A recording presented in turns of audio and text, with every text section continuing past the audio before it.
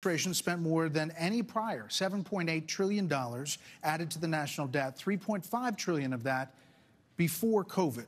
So does that mean that you're part of the spending problem? Well, first off, thanks for the question. Thanks for letting me respond to a reference to our administration's record. I'm incredibly proud of the record of the Trump-Pence administration. I mean, in 4 short years, we rebuilt our military.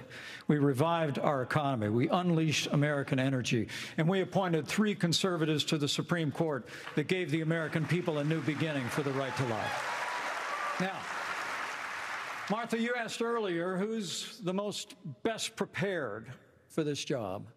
And I must tell you, with all due respect to all of my friends on the stage, and even to one that's probably looking on, I think unquestionably I am the best prepared, the most tested, the most qualified and proven conservative in this race.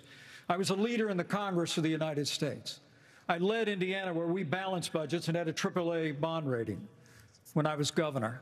And as Vice President of the United States, we spent funding to backfill on the military cuts of the Obama administration, and then we were there in the worst pandemic in 100 years. All that being said, I was the first person in this race to say that we've got to deal with the long-term national debt issues. You got people on this stage that won't even talk about issues like Social Security and Medicare. I mean, Vivek, you recently said a president can't do everything. Well, I got news for you, Vivek. I've been in the hallway. I've been in the West Wing. A president of the United States has to confront every crisis facing America. I will put our nation back on the path to growth and prosperity and restore fiscal responsibility, just as I did in Congress and as governor Mr. Vice President. and when I was vice president. But, I mean, we hold on.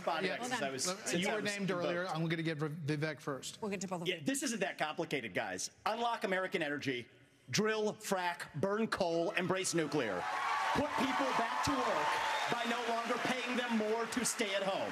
Reform the U.S. Fed, stabilize the U.S. dollar, and go to war. The only war that I will declare as U.S. president will be the war on the federal administrative state that is the source of those toxic regulations acting like a wet blanket on the economy. So I'm not sure I exactly understood Mike Pence's comment, but I'll let you all parse that out. For me, it's pretty simple. That's something a U.S. president can do with focus, and I'll deliver on it. Well, let me explain it to you. Let me explain it to you, Vivek, if I can. I'll go slower this time. I sometimes struggle with the reading comprehension. Look, I was a House conservative leader before it was cool. I actually pushed a Deficit Reduction Act. That was the last time we actually reduced the national debt in the United States, when I was the leader of House conservatives. I balanced budgets and cut taxes when I was governor. I mean, look, Joe Biden has weakened this country at home and abroad.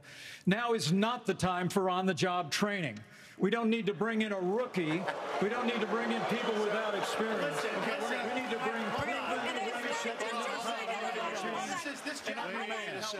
It's 30 seconds when you have a rebuttal, okay?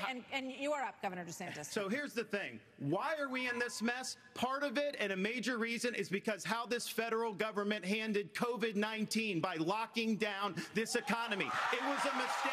It should have never happened. And in Florida, we led the country out of lockdown. We kept our state free and open. And I can tell you this, as your president, I will never let the deep state bureaucrats lock you down. You don't take somebody like Fauci and coddle him. You bring Fauci in, you sit him down, and you say, Anthony, you are fired.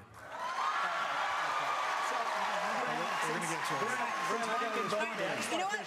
We're going to bring in... I just want to finish responding to Mike. I just want to respond to Mike for 1 second because he invoked me back. Listen, now that everybody's gotten their memorized, pre-prepared slogans out of the way, we can actually have a real discussion now. The reality and the fact of the matter is... Was that one of yours? Not really, Mike, actually. We're just going to have some fun tonight. And the reality is, you have a bunch of people, professional politicians, super PAC puppets, following slogans handed over to them by their 400-page super PACs last week. The real choice we face in this primary is this. Do you want a super PAC puppet, or do you want a patriot who speaks the truth? Do you want incremental reform, which is what you're hearing about, or do you want revolution? Okay. And I stand on the side of the American Revolution. We're going to take control back here. We need everyone to have a moment on the economy. Yeah. I think that's fair. Can I address the COVID there are 2 people who have not